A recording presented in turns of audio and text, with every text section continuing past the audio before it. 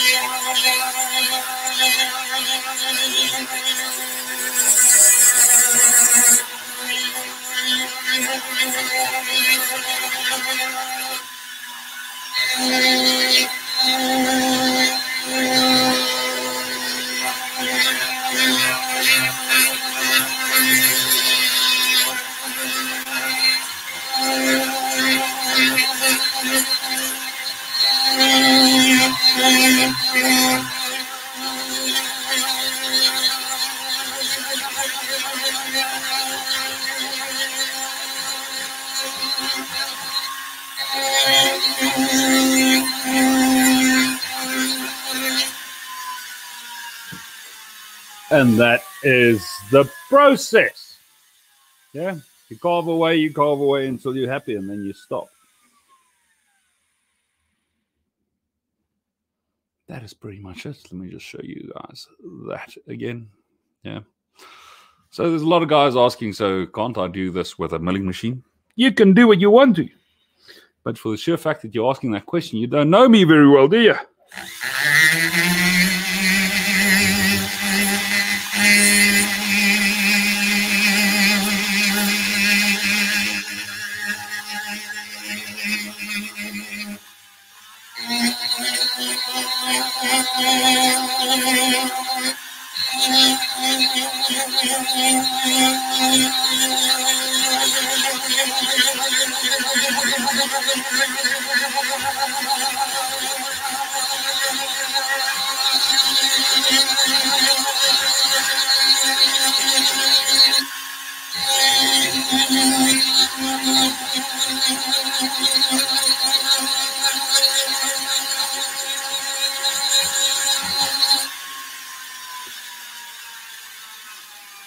Let me just stop this thing.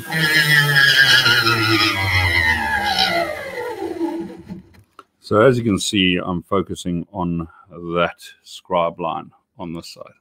Yeah, now you can't see. See the scribe line on this side? Nice and straight on the line, whereas opposed to the other side, nothing. So now if you look at my glove, yeah, so all of that there would have ended up in my hand if I didn't have this guy on. So you're definitely a guy you don't like. You just in with this guy. Yeah, he'll remember you for quite some time. Anyway, so now I flip it around, and I'm going to now focus on the other side.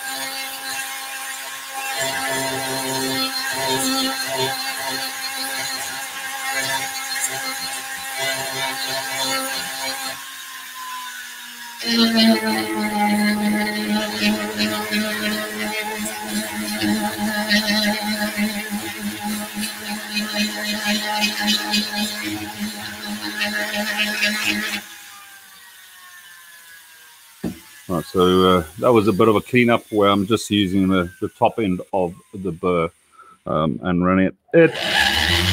And that gives you not as aggressive a cut. And it does do a bit of cleanup on the inside of the cut. Now I've got this undercut I'm doing at the top here at the moment.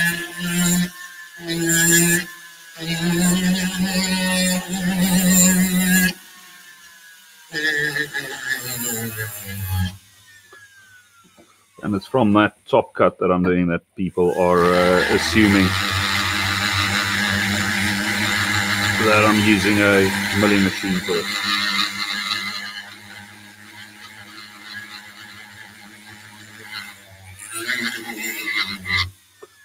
And obviously the more you do this, the easier it becomes.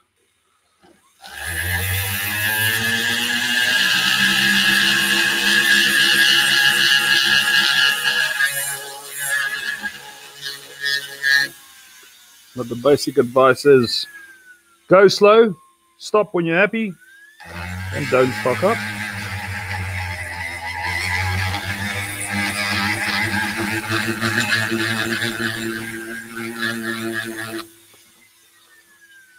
So I haven't gauged depth on all three of them, but that is as easy as taking a vernier and using the depth gauge past of it, pushing it in there, check what the depth is, do it on there, get them all at this point exactly the same, and then blend into the tip. Yeah. So carrying on.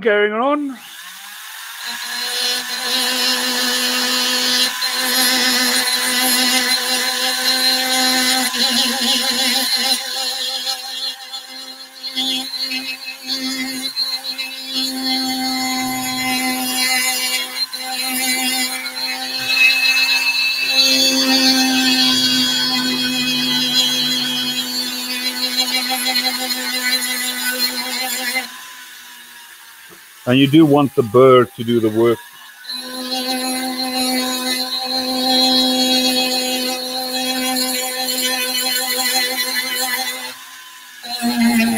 And you'll notice that I'm trying to work or move my workpiece and have the flexi shaft stay at the same place.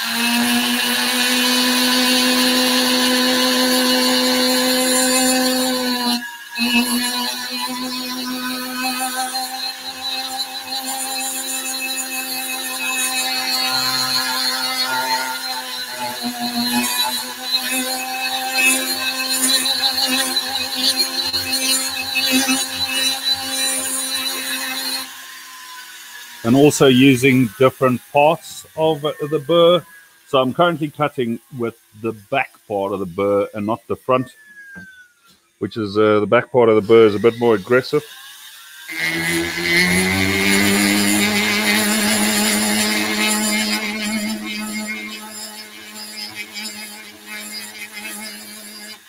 So I'm cutting on this side, not on the other side. So when I start cleaning up, I'll use the front end of the burr, but where I'm aggressively removing material, I'll use the back end of the burr.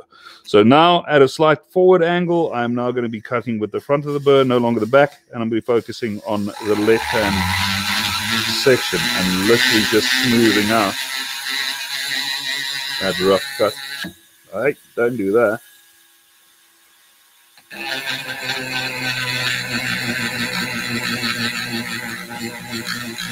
And you'll also hear I'm not running the machine as fast.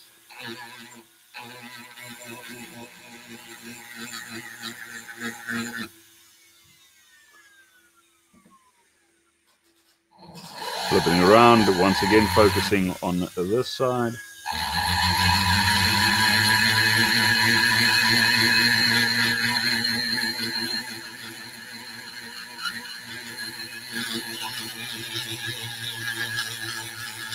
And now just working on the bottom of that puller, just rounding everything in.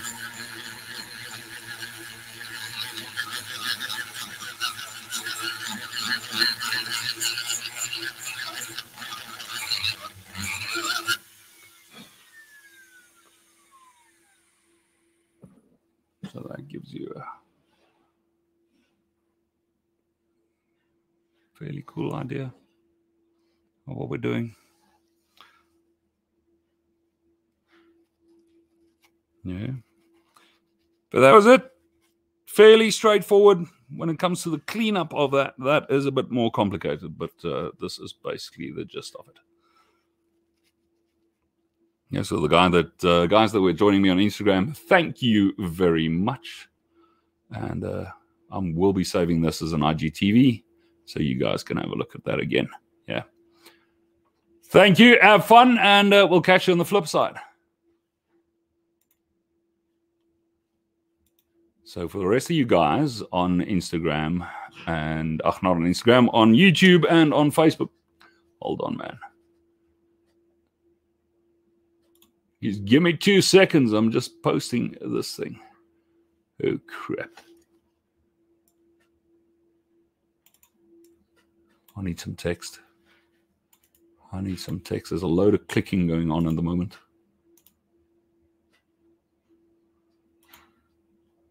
Oh, no.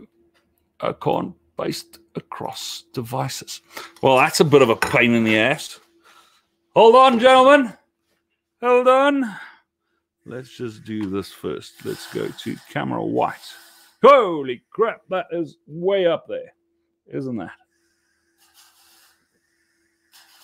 There's my old man glasses. Let me take that off, and then I can actually see what I'm doing. So that the glasses on there that I just took off was made for me to focus right there. Yeah, it's actually my grinding glasses. So glasses I had made for grinding specifically. But now we'll get to questions in a moment. Yeah, if there are any, by all means, please ask them. Put them up in the comments.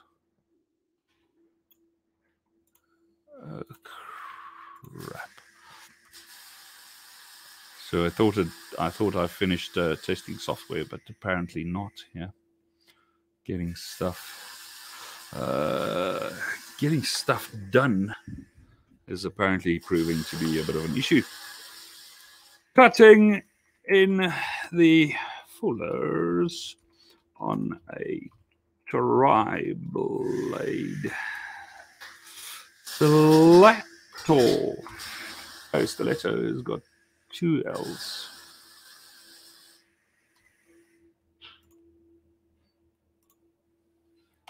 And cutting. Can't type quickly, apparently.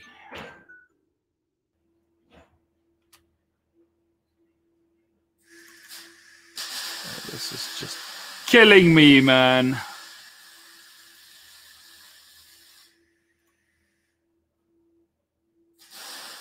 Post. All right, so that's going to post itself now, and then we can get on up in here. Sean, Willie, Game Boy Ben, Steve Ellis, Anthony Stain. How's it going, man? We're doing well. Thanks, brother. How's it going, Steve?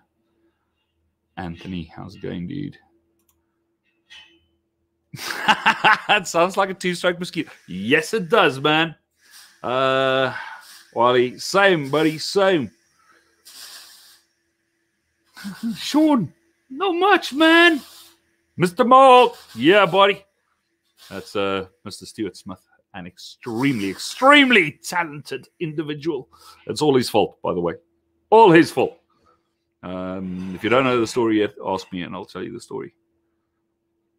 Do you forge those tri-blades in a swage or other way? Sean, dude, I don't forge these things. They are stock removed. Yeah. Only stupid people will try to forge those. First of the Mohicans. You're like that. You don't know what he's referring to as that. Yeah? My knee quaff.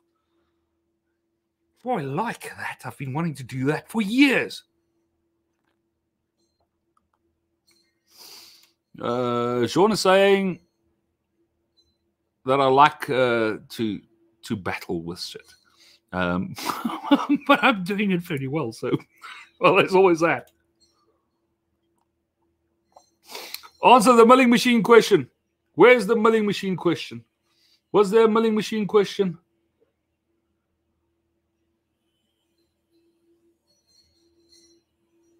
Oh, yeah. Remember rule 1, always, buddy, always. What is that, Sean? Thank you very much, sir.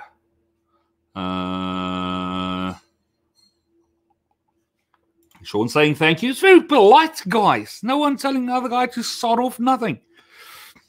That's some racket here, man. It's actually not that loud. It really isn't. It's not so loud that I feel I need ear protection. Yeah, that I need to hear or wear a little ear muffs. Let me just get this off. So it's actually not that loud. It's a bit annoying, but so is swinging a hammer at someone else. Yeah. Look who's in the house. Grace, how's it going? And Terry, sorry, man, you were saying, oh, yeah, it is quite a bit of a racket. So, Miss Grace Horn, you guys have to check her out on Instagram as well as on Facebook.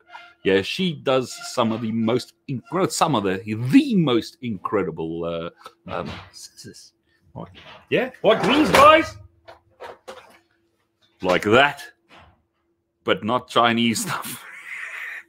Made in Sheffield, in the UK, nogal. Yeah? Damn.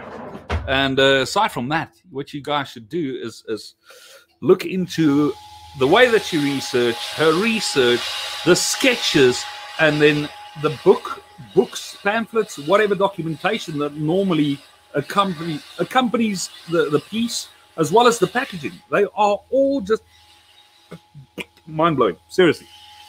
Seriously, if I was in the UK, I would move in to her little shop.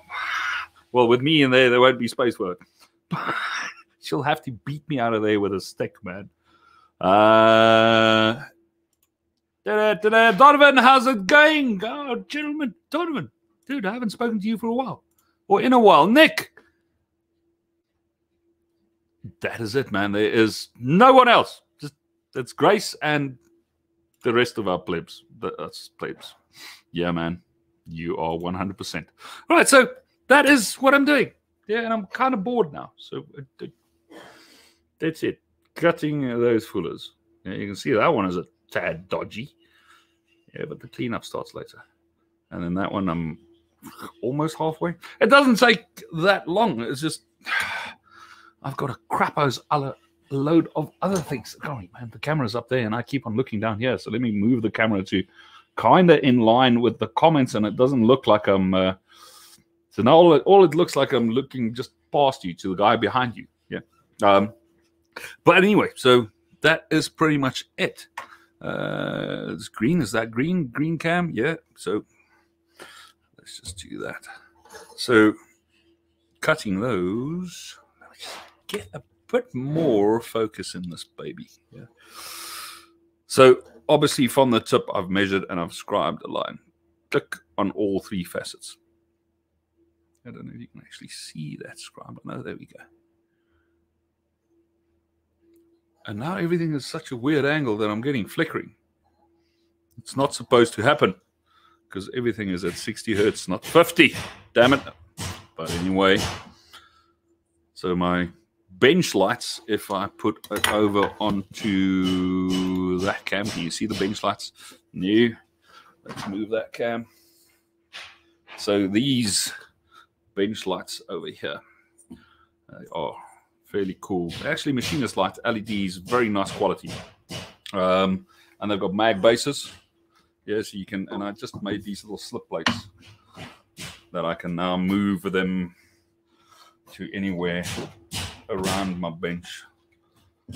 Yeah, so that direction there and this direction here is pretty much the same. That I find is more out of the way, and it's in line with the shaft of my flexi shaft. So done. So at some point I'll get my little hand, what's it, a router, yeah, and I'll go and cut a plate that sits about 80 mil in, maybe 100 mil in, and I'll cut a groove to countersink a steel plate in there, which will make me do this easier, because a lot of times this is in the way. So I've got one on that side. Oh, let me just do this. Come on, man. Yeah, that's better. So we've got one on this side, one on that side, because I rarely work with a single light source. And then obviously fluorescent tube light over. Oh, come on. This is so bloody difficult.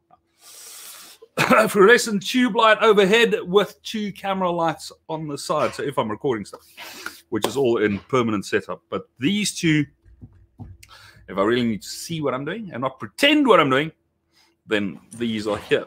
Yeah. But if I am pretending to know what I'm on about, these get taken out of the way completely. Blah. And now I've got an open space, especially if I'm recording and small detail work, then that there. You can also see my camera for the Instagram stuff on my phone. That gets taken away. Yeah, that is pretty much it. We can take this guy away, and now you can look at the top of my pup. Let's take that guy out of the way. Nick is asking what my wife thinks of the mohawk. Brother, she doesn't care. It's my hair. Yeah, I think she will care when we eventually end up in the shops together. But that's it. I married her because she's a cool chick. Yeah, and we don't do the pretentious shit thing. So if you don't know me, hey, you'll find me entertaining. If you do know me, you will realize that I stopped caring what other people think of me fucking years ago. So makes life a lot easier.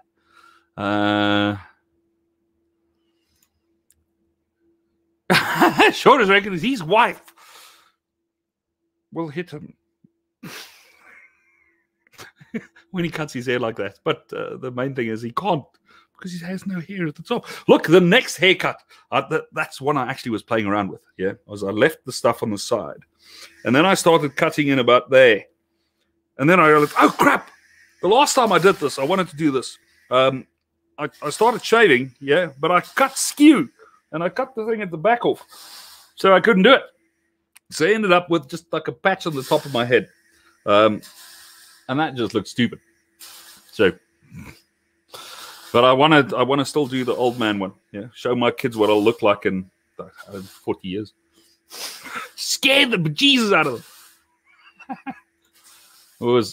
It was absolutely brilliant walking into the house last night. So my wife actually cut the back part, and so she saw this. My kids did not. When I went in last night, their faces priceless, man. My eldest one, Luan, he did a triple take.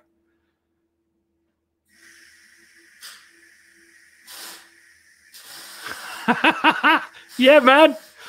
And, Peter was saying that my dad would have loved this. Yes, he would have. He had an incredible sense of humor. Very short fuse, but an incredible sense of humor, man. I remember when I was still studying, my hair would like down here, yeah.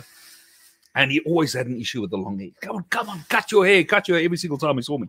Then I went to the gym. I was still gymming back then, and in a bench press machine, my hair got all tangled. So they had to cut me out of the machine, which was extremely embarrassing, but I got over it. And then I went to the barber, which is in the same center, and I said, well, just take everything off. So I went like this. So I went home, and my dad saw it. He says, why did you cut your hair? That was fun. That was fun. That was absolutely fun. I thought I was doing him a huge favor, but at the end of the day, no.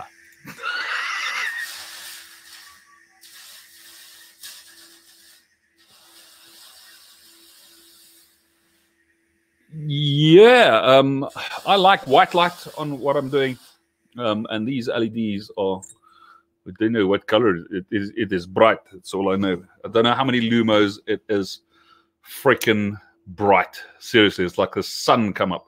You don't if you don't like scratches in your blades, yeah, don't get these. Don't, because they will. If you thinking, hey, I'm at 1,200 grit, and this is looking pretty cool, you switch these on, and holy crap! So that combined with the optimizer, you won't miss anything.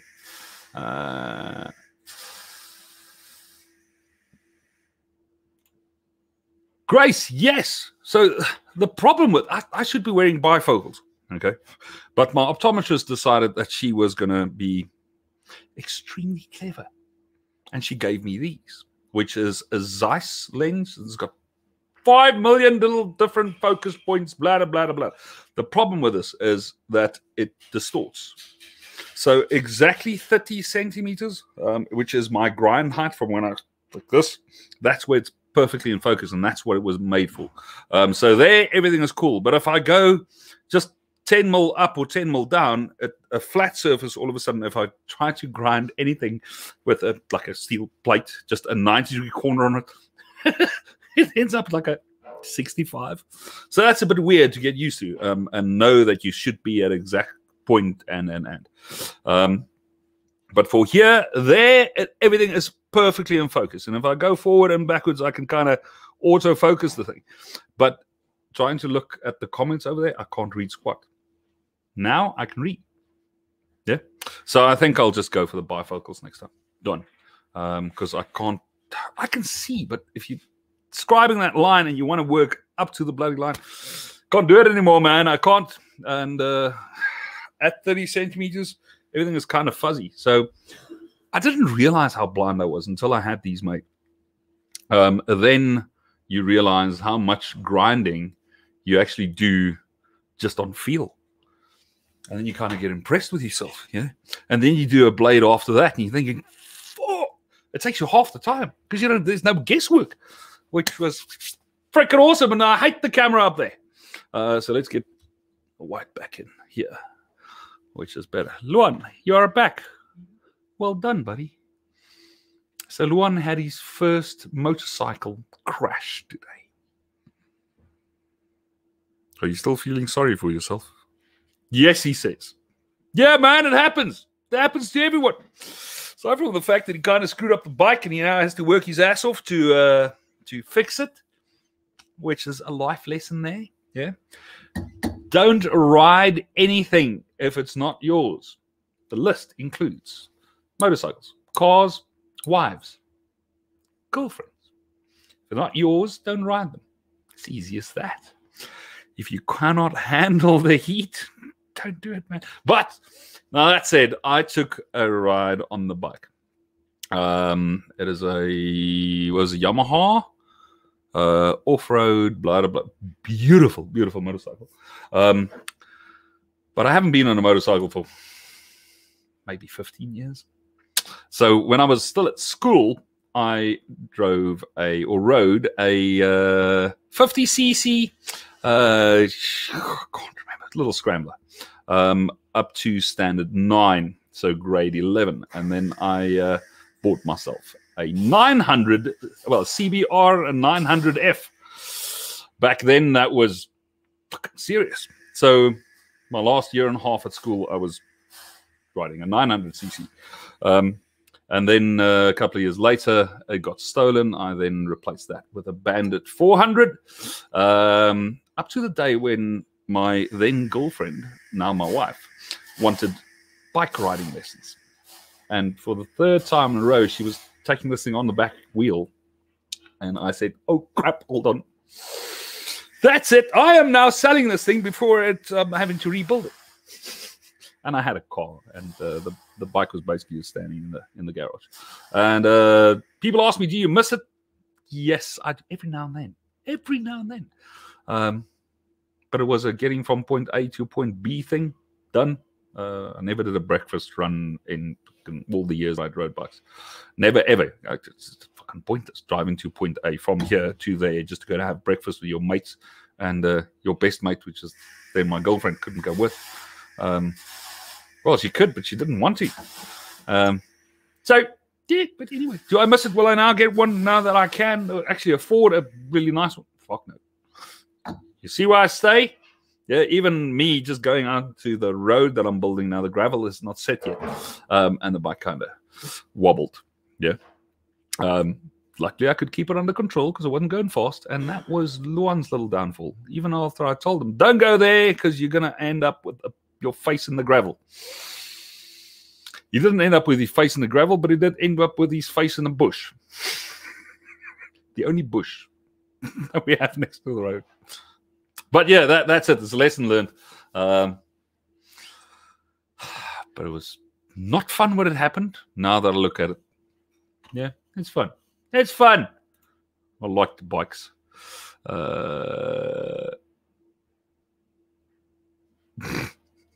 Yes, it is. Yes, it is. But ladies and gentlemen, that was me talking crap. Yeah.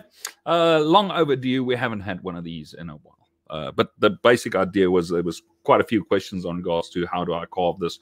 And in one of the groups where I posted a photo, people were going, what the heck is this? Chris, I'll phone you back in a while, buddy. There was a huge discussion regarding what milling bits I'm using and what machine, and the head should be tilted. And no, there's nothing. That there. A lot of stupidity and a bit of patience. Yeah. It's easy, man. It's easy. It's not rocket science. Otherwise, well, you don't want me as a rocket scientist. Food for thought. Food for thought. Damn it, I just ran out of English there. Okay, ladies and gentlemen, have fun, enjoy, and we'll catch you on the next one. Cheers.